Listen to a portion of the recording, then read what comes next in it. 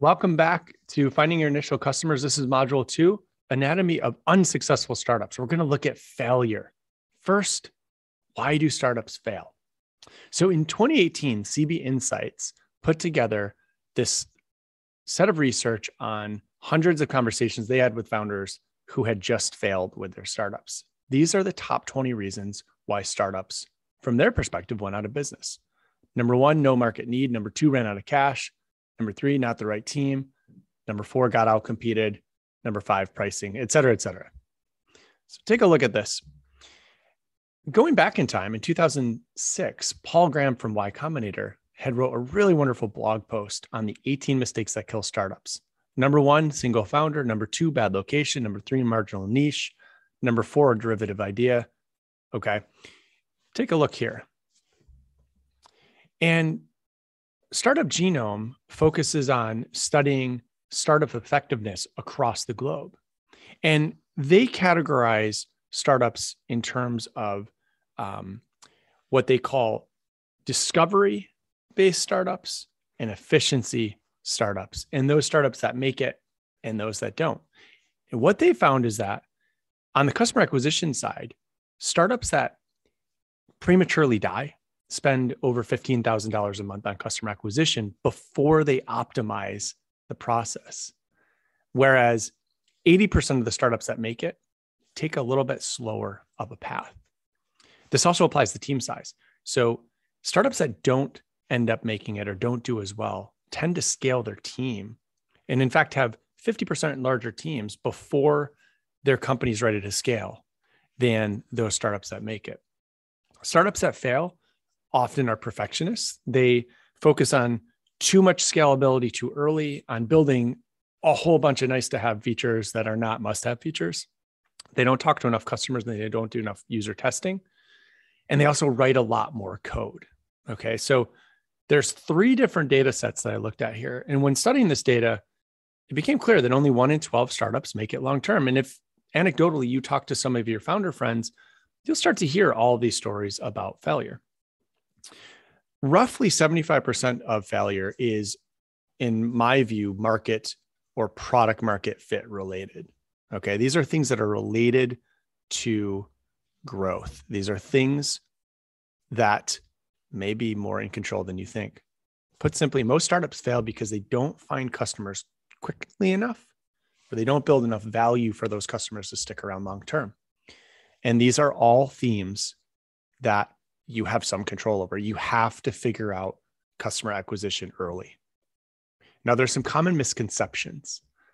Here's what we're led to believe. We look at all of these high growth startups and they're put on fancy charts like this.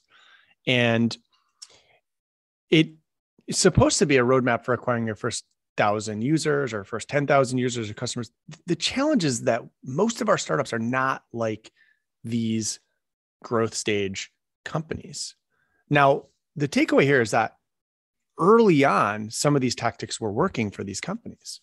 And so you can learn from that. But I would urge you to not look at these big companies and see what they're doing and try to build your acquisition model around what they're currently doing, because you probably don't have the budget or the team to do it. But you can look at guides like this to help you think about, well, what broad direction should I go when thinking about customer acquisition? Now, we're told to focus on a single marketing channel, or we're told to not focus on a single marketing channel. We're told to go deep or go wide into marketing channels. We're told to spend money. We're told to not spend money, launch early, launch when things look great. And then what we hear things like, you don't need to run ads, just become great at SEO, or ads are bad, or email won't work for you, email's dead, or do what Clubhouse and some of the other platforms did and just build a massive pre-launch list and build FOMO, or hire an agency, or build a better product, or build a better product again, or product-led growth is going to save us. We're going to ride that all the way, or build in stealth and then do a big launch. I mean, these are all the things. I mean, I literally hear these every day from founders. And here's what we think. We think that this is not going to be that hard because my idea is awesome, or that my product is great and people are going to use it. Word of mouth is going to kick in. That's what we think. And I'm pretty good at some channel, so I'll figure this out. Or I don't need to launch yet. I'll get PR and I'll launch on Product Hunt and things are going to be great. and then I'll do what all those other people told me to do. And these are the things that we're thinking. And this is some of what we see.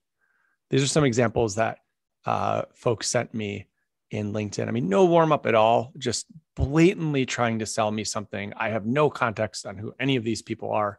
These are all real messages. A human is spending time putting this together. In my experience, you're likely going to need to grind it out for a while on customer acquisition and growth. This stuff is hard. So I'm going to help prepare you for this journey, and we'll have some fun along the way. But before that, to find customers, you really need a problem that's big enough that people will pay for a solution. And so from a product marketing standpoint, you have to understand what's the value you're bringing to the table and what are people willing to pay. And if you don't have any paying users yet, that's totally fine. You're going to use this process as a way to validate how much to charge. Then you need to get your product in front of potential users or buyers.